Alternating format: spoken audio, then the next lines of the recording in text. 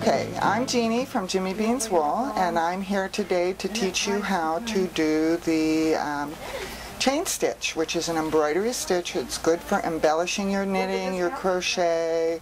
It's really good for outlining things, creating small patterns on all kinds of stuff.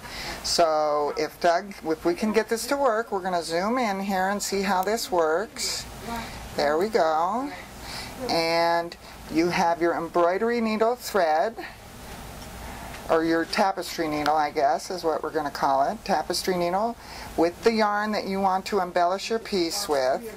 And you just come up from the bottom like this, through, pull your yarn through, go back in the same place, sorry, I guess there we go, go back in the same place like that, but pull your yarn around and pull that through, and there's your chain. And to continue on, you keep doing that through there, through the same place, and you're literally making a chain. And that's how you do the chain stitch, which is terrific for embellishing any kind of knit piece, crochet piece, anything at all.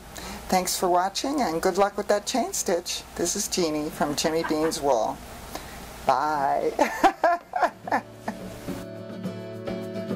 I'd leave my door open, I'd leave my money on the table, 'cause I know that you'd be there if I wasn't able. And I'd leave the light on